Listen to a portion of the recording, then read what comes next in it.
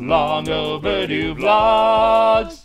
Footage I shot quite some time ago, but didn't get around to finally editing till much later. It's Long Overdue Vlogs. MAGFest 2015 edition.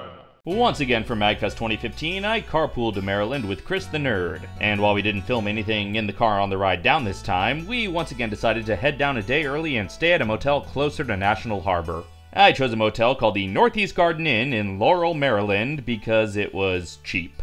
Turns out it was also hard to find, as the GPS took us to the correct exit, but then told us to get back on the highway, get off at the next exit, turn around, get back on the highway going the other way, get back off the first exit again, and then turn to the parking lot a good 2 blocks early. Eventually we found the apparently not particularly northeastern Garden Inn, a home of a restaurant that we never saw open, a continental breakfast that was just a coffee maker, and the rooms...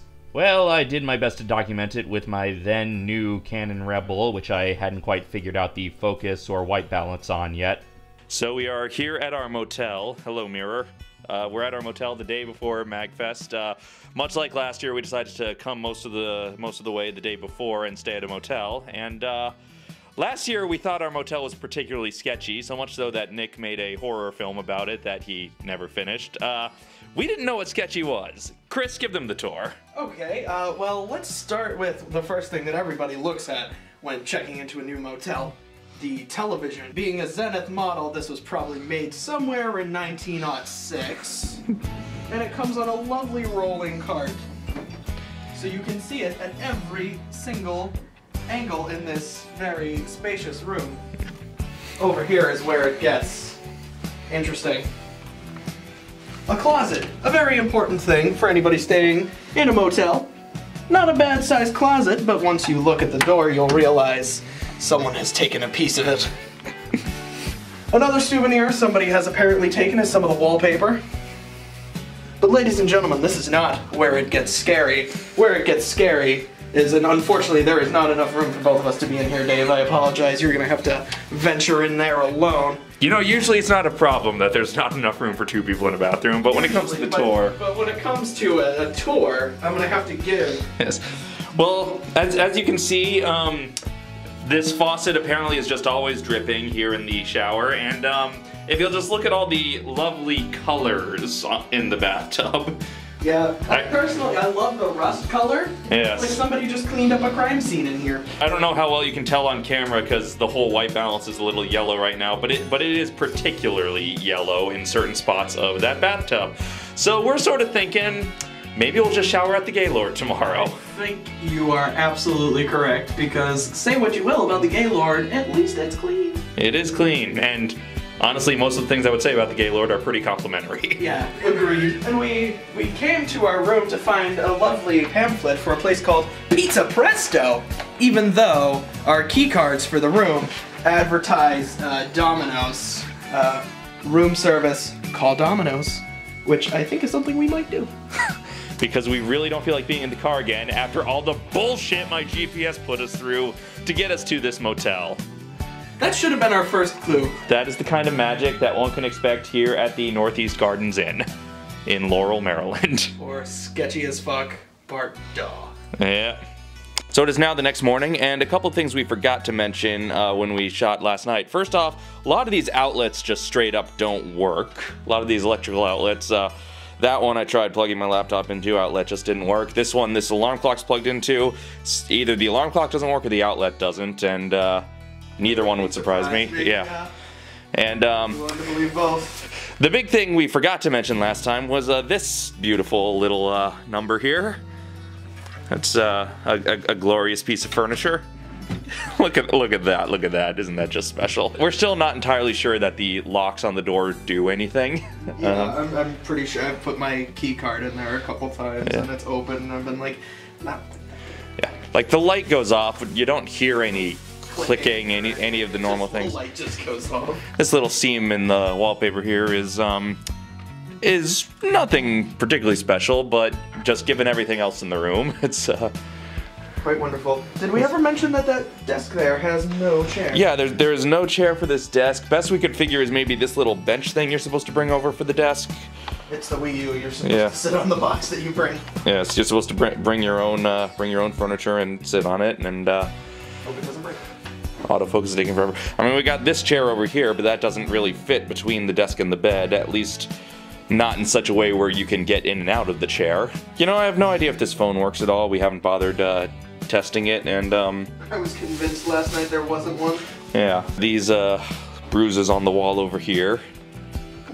Someone's been going a few rounds with the walls. Yeah. I think the wall won. Oh hey, this desk is missing one of the handles. There's that too. Like, see, you got that side, and oh, not over here. God, we're finding stuff even as we're leaving. Yes. So there you go. There's our documentation for science. Yes, that's for you, Haley. Let's see, Haley wanted it for science, Casey wanted it for the greater good. Yes. Kevin wanted to know if Danny's delivered here. Yes. Danny's actually might. We're not that far from the Gaylord. That's true. Danny's might actually operate out of one of these rooms. We weren't sure if this fridge worked at all, so we put in a vanilla Coke last night, and it's cold. It's cold. So the fridge works. So the fridge works, but we don't know how long it took to get cold. Yeah, that's true. It's another dent in the wall here, right behind the lamp, that that I swear is not from me. Let's find out once and for all, does the TV even work? Well, it makes sounds. Oof! Look at that HD picture! I feel like I'm in a motel in 1993. Oh, and the closed captioning is on automatically. It just fits. Yeah. And here we have our elevator, which we'll see how long it takes to get here. Should be right there. Should be. Is. Good. Because it's slow. Now when you first come in from this angle, it actually looks kind of nice. It's not bad, but then you see this side. And then you see all these marks, like the wood paneling, just like over here, it looks fancy, and not so much over here. As you can see, it's very slow. You said the door close button doesn't work. Yeah, door close button doesn't work at all, and I don't trust anything else. I don't want to press buttons, find out. For contrast, the hotel at the Gaylord goes through like 10 floors in about a second. Or the elevator at the Gaylord, rather. Yeah. Nope, the Gaylord itself. It goes 10 elevators a second. Door always open too, which is nice. Yeah. Here it is. Yep. That door just straight up doesn't close. So that was the room that inspired us to create my most beloved role, Doggin's Hotel Fixer, with the beloved catchphrase, "That's broke!" So before we moved on to the Gaylord, Chris was craving a pancake breakfast, so we tried to find an IHOP. The GPS took us down a road and then told us that the IHOP was to the right. So we turned into the shopping center and searched every nook and cranny for a non-existent IHOP. Eventually we gave up and decided to turn around and hit the Dunkin' Donuts we saw, but once we got to the Dunkin', we saw where the IHOP actually was. In the middle of the road, not to the right of either side. Excellent work, GPS. But we had our pancakes and the power of love played over the IHOP stereo, so we were in a properly nerdy mood to arrive at the Gaylord. We checked into our rooms, took our showers, and then I fulfilled the true joy of driving down to a con, having a car and therefore being able to pick people up from the airport. So I made my way down to Ronald Reagan International Airport, as did Iannone, who also drove down himself, and we went to pick up our friends. Why, Mr. Oral King, what are you doing at Reagan National Airport? Nothing. Definitely not plotting to overthrow anyone. Where would you get a silly idea like that? You're out of focus for whatever reason, despite autofocus being on and you being the only thing in frame. Oh, now you're in focus. And you know what? Screw autofocus. Ta-da! I'm in 3D! You're gonna do this in post, right? It's gonna look totally dumb otherwise. And that's the new Geek Vision logo. Why, if it isn't Arthur Knowledge from the Quest for Geekdom? Hello? What is he doing at an airport? Stop. Just stop. Stop. Got all your bags? Already. Yeah. going to review DCA now. It's an airport. The end. So that's already just as many rides as the real DCA had when it opened. There is an improvement. Last year Southwest was not flying here, and now they are. There you go. That was this DCA's version of Cars Land. And it That was their seem big like overhaul. JetBlue is here anymore, which is a major improvement. Trust me. So then a MAGFest happened, and as it was wrapping up, a Snowmageddon happened. No! Mageddon, where the wind comes sweeping down the plain. This kept us at the Gaylord a night later than we planned, and even the next day we couldn't make it all the way back to New England, so we took another detour. So we are now in Edison, New Jersey, in a Red Roof Inn. Because of Snowmageddon, we could not make it all the way back to New England. We saw a sign in Maryland that said Connecticut emergency vehicles only, and let's meet our contestants. Iannone, you drove in your own car. Yes, I did. It was my first time driving, and maybe the last. Can we stop waving now? No, you wave forever. And we kind of lost each other en route, but then we found each other again at the motel. Chris, you of course rode with me, much like on the way down here. I drove in the passenger seat. Yes, I don't think that counts as driving. Well, that's what you think. Chris just wrapped production on Season 3 of his hit web series As Failed on TV. Season 2, rather. My apologies. I did. You gotta do the whole thing all over again. Yep. Start the vlog over. Start the vlog over. So, New Jersey is where we are. This is the new start. That person, that person. I'm indifferent towards this whole matter. Brings us up to speed. Yes, we're hoping we'll be able to make it home to New England tomorrow. Hopefully. Hopefully. Apparently New York was not hit as bad as they were expecting, but Connecticut was hit pretty bad. And so was Massachusetts. And so was Massachusetts. Now this motel is much nicer than our Laurel, Maryland debacle. It's still got some weirdness about it, such as... Okay, so the bathroom back here... No lock on the door, kind of weird, but we respect each other's privacy. We won't barge in on each other. I'm a little more weirded out by the wood panel floor of the restroom. That does not seem conducive to water spills or whatever happens in the shower. And that incredibly loud goddamn fan in the bathroom. Incredibly loud fan. Extremely loud and incredibly fan. Now, but yeah, the adventure down here was interesting on account of, we kept passing each other, then we got way ahead of you, but then you actually did the smart thing and took the correct route, and... I don't know if it was correct or not, but, yeah, because I wasn't going the same way I was to get down here, and I was a little confused, so I pulled over to a Wawa gas station. Yes. There's a station called Wawa. Oh yeah, that's a Jersey, well, it's kind of a southern East Coast thing these days. Yeah, so we did not actually consult the GPS today for most of the day because we were just thinking, we'll just keep going north on 95. We'll just keep going north on 95 until we can't go north on 95 anymore. Well, we didn't realize that coming south here, we apparently didn't notice when it took us off of 95 to put us back on 95. We apparently didn't notice the shortcut it took to get us from Jersey straight to Delaware. Because going north of 95, it took us a detour through Philly and Pennsylvania, which made the route longer, but it was all worth it for the greatest street name of all time, Street Road, which was a street that we passed on the highway. Street Road. My reaction upon seeing the sign was just to say, Street Road! Street Road! Street Road! Over and over. And I don't know if these guys went a different way than I did, but... Oh yes, we did. You saw another... Yeah, I saw an... there was an overpass, and they had the street name listed on the overpass, and I kid you not, it was Blue Ball Ave. Blue Ball Ave. Blue Ball Ave. Still not quite as great as Street Road, but... Right off the corner of Cock Block Lane. Yes. But, so then we consulted on the phone, we decided to pick a town and meet in it. You looked up that this town had a Red Roof Inn. Yeah. So here we are. Relatively cheap rooms. Relatively. Not as cheap as the Northeast Garden Inn in Laurel, Maryland, but also not as terrifying.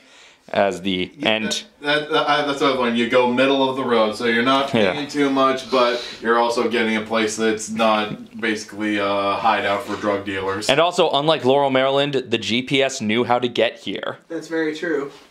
So we got here, and our room key advertised the greatest, hold on, I gotta focus on it, the greatest restaurant business of all time. Quaker Steak and Lube.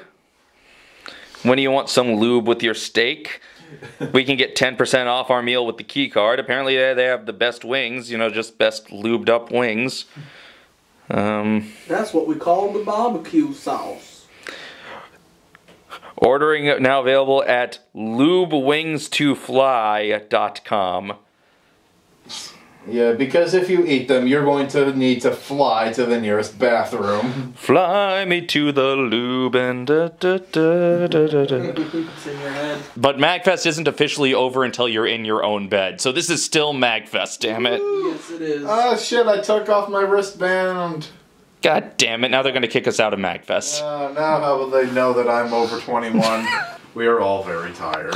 We are very tired and we're not actually funny anymore. We're tired and full of Friendly's ice cream. Yes, Friendly's was the one restaurant we found that about 2 miles away. That wasn't also offering lube services. Yes. That was the other thing, is that there are a couple motels in this district, but there's not a whole lot of restaurant. It's mostly residential areas around here, so Weird, yeah. Finding food was different. But hopefully we will be in our own beds tomorrow and MAGFest will be officially over. Yep. As sad as we are for MAGFest to end, we love it. But we also want to be in our beds and sleep and not have to share beds with each other anymore. Well, you're just sharing a bed with a tripod right now. I like it. The tripod doesn't snore. It is the only Unlike one. him. It is now Wednesday morning. The travel bans are all lifted. We think we're making it home today. We think. Thank Christ. Yes. Yes, finally gonna get some breakfast, then I'm going back to Massachusetts. Now, Iannone, as I recall, this is not your first time having trouble getting home from MAGFest. No, but no, last year I got fucked over pretty hard by JetBlue during I mean, I'm not entirely sure why they were canceling so many flights while others weren't. So I finally just told them to go fuck themselves, got my money back, and had to buy a ticket from, I think, US Airways. And then US Airways, you know, they get me home, but they lose my bag, so I had to spend hours in line just to say, you lost my bag. And they say, okay, we'll send it to your home. And then I, completely sleep deprived, had to drive from Boston back to my house in Northbridge, Mass. And I'm just like slapping myself in the face to keep myself awake the entire time. Finally got home and just plugged right on the bed. I was just out in seconds, slept till midnight. I got con flu after last MAGFest. I was lucky in that I did not get sick, but... And I believe that was when you were like, fuck it, I'm driving next year. That won't cause any trouble. And here we are now. So after all of that, I already know the answer, but which would you rather have? Honestly, no, I'd rather drive.